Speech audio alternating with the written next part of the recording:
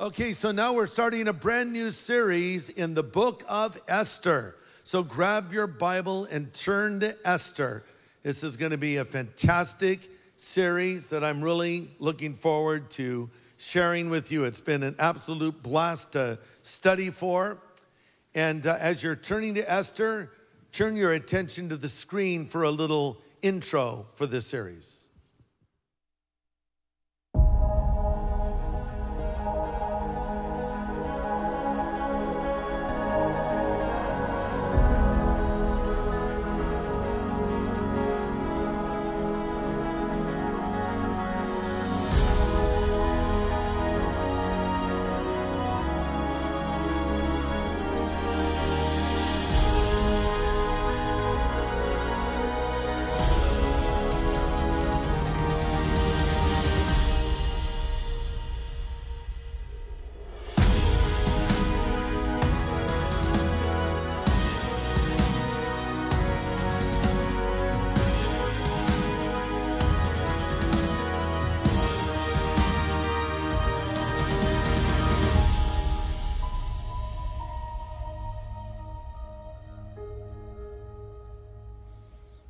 All right, so the title of this series is For Such a Time as This.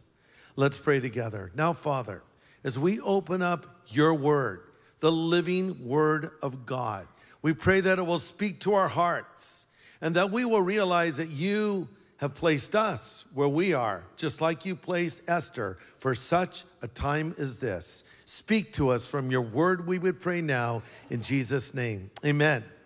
One story I left out from our trip, at the very last day, we were able to meet the Prime Minister, Benjamin Netanyahu.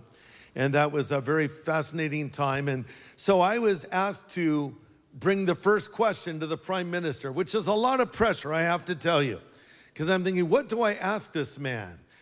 Who is the Prime Minister over Israel. So, and I'm dealing with jet lag over there. The problem is, when you go somewhere overseas for 6 days, you have jet lag the whole time. I adjusted the last day. I'm finally on their time zone, came back, and now I'm in jet lag here. But anyway, so I said, Mr. Prime Minister, I dropped everything, hang on. Have to clean up, such a mess. Okay, I said, Mr. Prime Minister, it's an honor to meet you. And I would like to ask you a question. In the book of Ezekiel, chapter 37, we have the story of the nation Israel being regathered together in the land.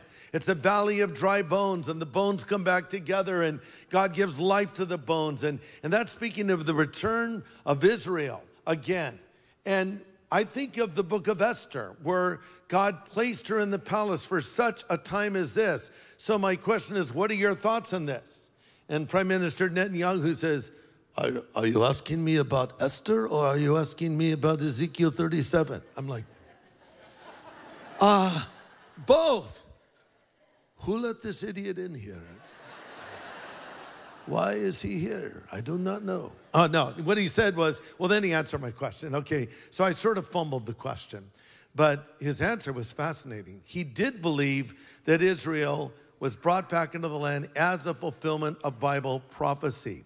He did believe it was a modern miracle, and indeed it is, because what happened right before the regathering of the nation Israel?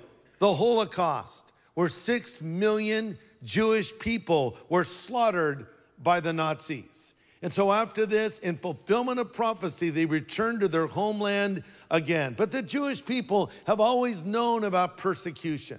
And I bring that up because, well, that's a story here in Esther. It's a story of a man who wanted to destroy the Jewish people, and his name was Haman. And it's also the story of a courageous young girl who put it all on the line and saved a nation, and her name was Hadassah, better known as Esther. It's a powerful story, but as you read it, let me take a quick poll. How many of you have read the whole book of Esther? Raise your hand up. Okay, it's quite a few of you. How many of you have never read it before? It's okay, I won't mock you. Really? No, I won't. Okay, read the book of Esther. You're gonna love the book of Esther. I told the story to my granddaughter, Allie, last night. She said, Papa, tell me a story. And I sometimes make up stories, and sometimes I'll just tell her a Bible story. So I told her the book of Esther, and then afterwards I said, tell the story back to me. I'm telling you, she got the whole story. And you know why? Because it unfolds almost a little bit like a fairy tale. There's no fairies, of course. There's no mermaids. There's no unicorns. But there's a story of a princess who was living in basic poverty, who was chosen by God to change everything. It follows almost the fairy tale trajectory, because so many of those stories, it's obscure girl is rescued by a prince, or girl goes into forest and lives with a bunch of small men. I never understood that. Never mind. I'm talking about the seven doors. Forget that. But fairy tales are not true. But this story is true. This story is actual history. A beautiful orphan girl who wins a beauty contest and becomes a queen. Enter an evil man that plots her destruction along with her people. But because of her courage, she saves a nation, and literally the people live happily ever after. Here's a unique feature of the book of Esther. The name of God is not mentioned one time. Not only that, but there's not a single prayer offered to God. Well, that should not cause us to wonder if it's inspired by God. It indeed is, and it's here in the canon of Scripture. But I believe that the author, being led by the Holy Spirit, used this as a literary device. And by that I mean he told a story of God's providence at work without mentioning God in it, to simply make this point. There are times in life when God seems absent, but he never is. God is always at work in the life of the believer every hour of every day. Listen to this. His silence is not his absence. His hiddenness is not his abandonment. So says Timothy Keller. Remember when the two disciples were discouraged after the crucifixion of Christ, and they thought the plans had gone south and there was no hope for them.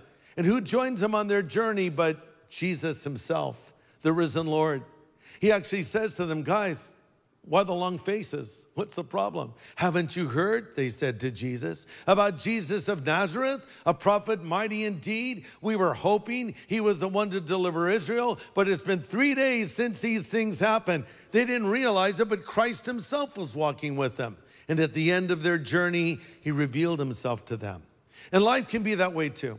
You know, we're going through life, and there are times we sense the presence of the Lord. There are times when we see the hand of God. And then there are other times when we don't feel God's presence and we don't see his hand, and we wonder, has God abandoned us? And the answer is never. He never has, and he never will. Jesus said, I will never leave you or forsake you. I want to introduce you to a word you're probably familiar with, but I don't know if you understand the meaning. It's the word providence. We use that a lot. Oh, it was providential. It's providence. What does that mean? The word providence comes from the Latin word providentia. The word pro means before or ahead of time. Videntia means to see. We get our word video from it. So when we use the word providence, we're simply saying this: God sees things before they happen. God sees things before they happen. So there's nothing haphazard about the book of Esther. There's nothing accidental or a result of dumb luck. No, it's all guided by the providence of God. And so is our life. Our life is described in the Bible as a story that's already been told. Or if it's easier to understand, your life is like a movie. It has a beginning, it has a middle, and it has the end. Now, some lives are like The Sound of Music, with raindrops on roses and whiskers on kittens. And other lives are like, I don't know, Braveheart, lots of conflict, lots of battle. But everyone has a life that is being lived, and sometimes it doesn't make sense. But if you put your faith in Christ, be confident of this: God is at work in your life. As Christians, we do not believe in coincidence. We believe in providence. Because Scripture says the steps of the godly are directed by the Lord. He delights in every detail of their lives. I'm sometimes asked what my favorite scripture in the Bible is. Kind of a hard question to answer, isn't it? I have a lot of favorite scriptures, don't you? A lot of it depends on what I'm going through in the moment. For instance, if I'm in a difficult and worrisome situation, I suppose my favorite scripture is Philippians 3, where it says, don't worry about anything, pray about everything, and the peace of God that passes all human understanding will keep your heart and mind in Christ Jesus. Then again, if things aren't making sense or are seeming a bit chaotic, maybe my favorite scripture at that moment is John 14, where Jesus says, let not your hearts be troubled, neither let them be afraid. You believe in God, believe also in me. When things are not making sense, oh, absolutely, Romans 8:28 is a go-to verse, right? For we know that all things are working together to those that love God and are the called according to his purpose. And it continues on, for whom he did foreknow, he also did predestine to be conformed into the image of his own dear son. But overall, if I had to just pick one verse, I would have to say Jeremiah 29:11 is a favorite. And that's where the Lord says, I know the thoughts that I think toward you, says the Lord, thoughts of peace and not of evil, to give you a future and a hope. You know, if God had simply said, I know the single thought that I had about you for a nanosecond, says the Lord, I would be happy with that, wouldn't you? To think that the Almighty God, the creator of the universe, even had a passing thought about little old me or you. But that's not what God says. He says, I know the thoughts, not singular, plural. I know the thoughts, God says, that I think towards you. So they're not past tense, they're present tense and future tense. I know the thoughts that I'm thinking towards you, says the Lord. Well, that can be good or bad on what kind of thoughts they are. If they're bad thoughts, well, I don't think I like that. Well, they're good thoughts. I know the thoughts that I think towards you, says the Lord, thoughts of peace and not of evil, to give you a future and a hope. Or as another translation puts it, to give you an expected end, you see? So God is at work in your life, and he has a plan, and he has a purpose. Chuck Swindoll, in his excellent commentary on the book of Esther, wrote these words, and I quote, God's presence is not as intriguing as his absence. His voice is not as eloquent as his silence. Who of us have not longed for a word from God or searched for a glimpse of his power or yearned for the reassurance of his presence, only to feel that he sometimes is absent from the moment? He seems distant, preoccupied. Yet later, we realize how very present he was all along, end quote. Well said. Well, the story of Esther begins with the king of Persia, Xerxes. Also known as Ahasuerus, but better known as Xerxes. Now, why are we looking at Esther on the heels of Nehemiah? Because there's an overlap between these two books. As you recall, the people of Israel were taken into exile by the Babylonians under Nebuchadnezzar. Nebuchadnezzar turned his kingdom over to Belshazzar, who openly mocked God, and that is when the judgment of the Lord came upon Babylon, and they were conquered by the Medo-Persians. So enter Cyrus the Great, who comes in and now is in control, and he changes Babylon to Persia, and he releases the Jews. He says, you can go on home if you want. Go back and build your temple if you want to. Some did, many did not. And that first wave was led by Ezra, and they rebuilt the temple, and then later along comes Nehemiah, and he rebuilds the walls, and we looked at that together. But now this is a story of the people, the Jewish people, that stayed in Persia, modern Iran, by the way. So Xerxes is a powerful king ruling over this massive empire that ranges from India to Ethiopia. Again, he's the son of Darius the Great and the grandson of Cyrus the Great. History depicts Xerxes as physically towering over his contemporaries. Archaeologists doing some excavation at Susa, where his palace was, have unearthed inscriptions in which King Xerxes is described as the great king or the king of kings. So this is a guy that had a big ego, and he was very powerful. And so he decided to have a party one day. Not just any party. He decided to have a party that would last for 6 months. Food and drink provided by the king. Eat all you want, drink all you want. And it was in the beautiful palace on this incredible series of plates and all the things and the ornaments, and it was just awe-inspiring. And so then the king, after he had shown all of his stuff to his people and all of his possessions, decided to bring out his crown jewel, and that would be Queen Vashti. So let's read about that. Esther chapter 1, verse 10.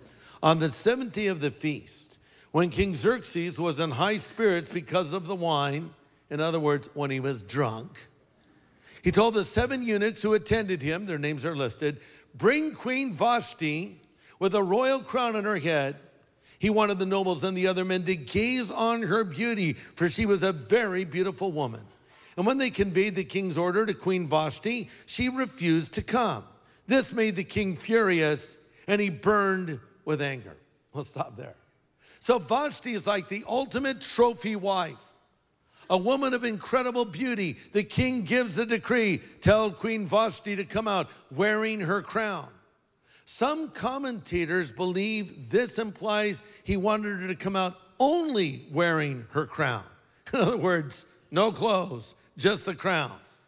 But even if that's not the case, the sense here in this verse is that he wanted to sort of put her on display. He objectified his wife, treated her as a servant, and didn't value and love her as he should have. He wanted to sort of parade her around his subjects, and she wanted nothing to do with that. See, the Persians were really big on appearances. The king had his bling, and the women had their beauty. It was all about what you had and what you looked like. Man, I'm glad things haven't changed since then. I mean, you follow people on Instagram. It's the same kind of thing. Oh, look at my cool stuff. Look at my beautiful face. Look at my body, whatever it is they want to display out there.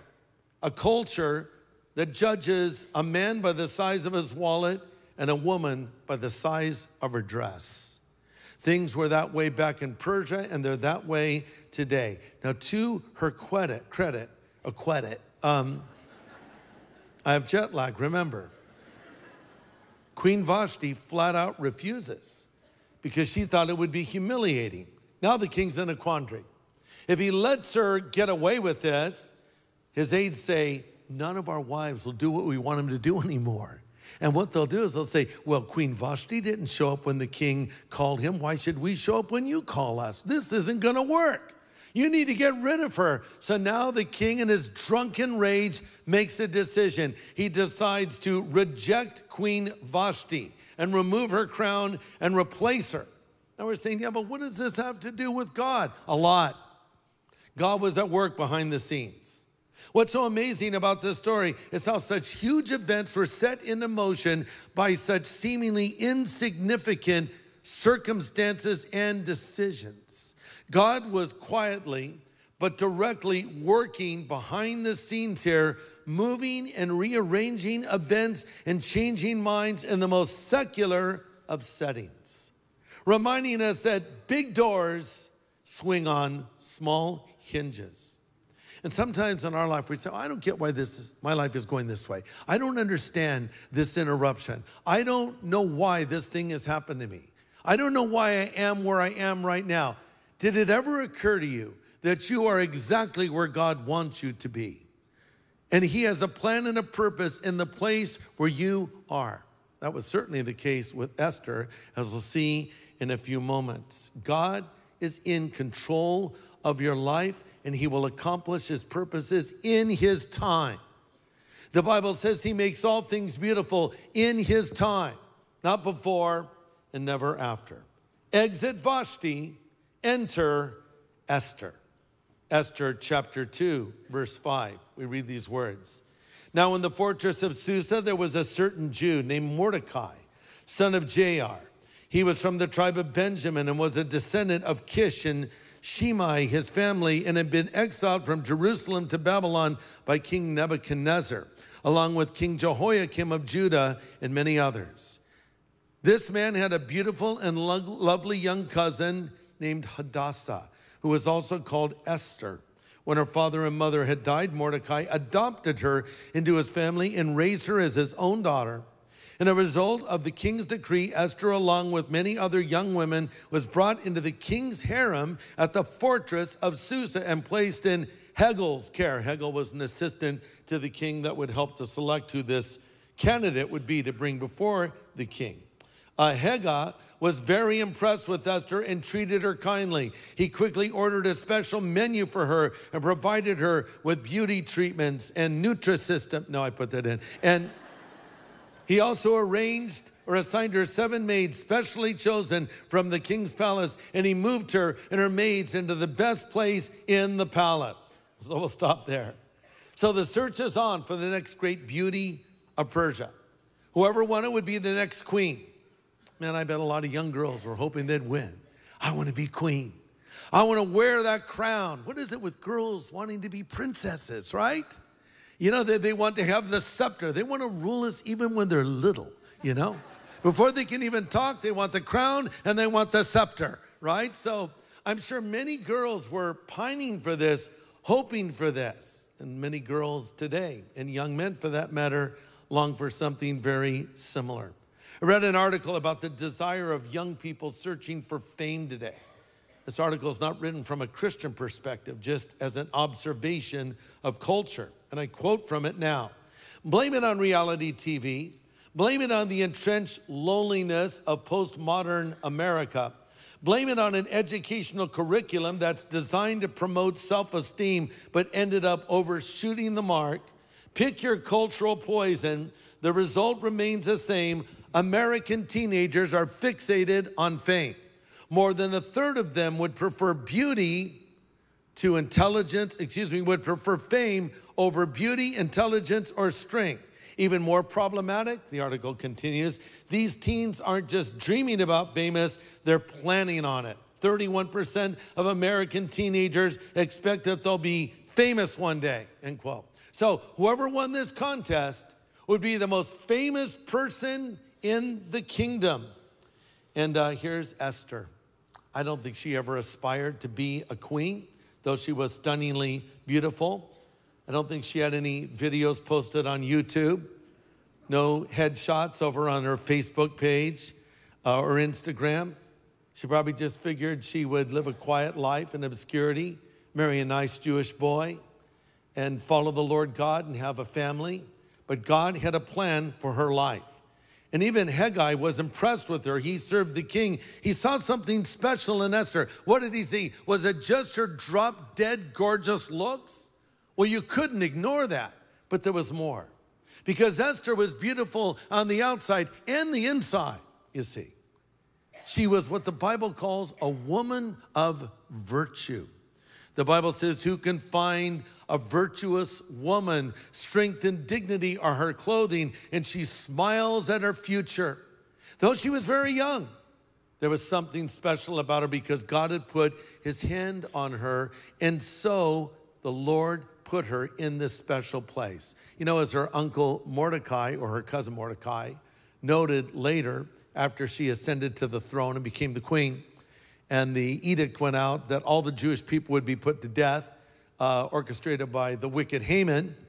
Mordecai came to Esther and he said to her in Esther 4:14, if you keep quiet at a time like this, deliverance and relief for the Jews will come from some other place, but you and your relatives will die. Who knows if you were not made queen for such a time as this? Did it ever occur to you that you are where you are for such a time as this? She could have blown this off. She could have said, no, this isn't my problem.